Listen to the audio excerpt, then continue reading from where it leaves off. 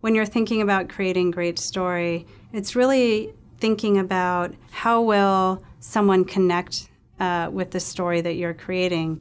How will they connect with the world? Do they understand it? Is there something that helps them ground what they know in the world that you're creating? And most importantly, who are the characters in that world, and how do you have that player or viewer feel like they're part of it? A compelling story is something that I think touches everyone. It's something that shows people at the moment of change, of pivotal moments. It's a story that engages us in ways that helps to transform us. If you start with complex characters and authentic characters, they really drive your story because as people, we're complex. Good story, in my opinion, has conflict because, stories are about getting past something or through something or around something. What are these elements, the kind of rising action, the risk our hero needs to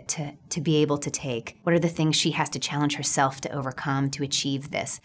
What kind of thing must she want, and how much must she want it for us to be really invested? And then, of course, there's this big peak, the climax of any story where it's all on the line, you can't turn back. What's going to happen next question that you have in your head?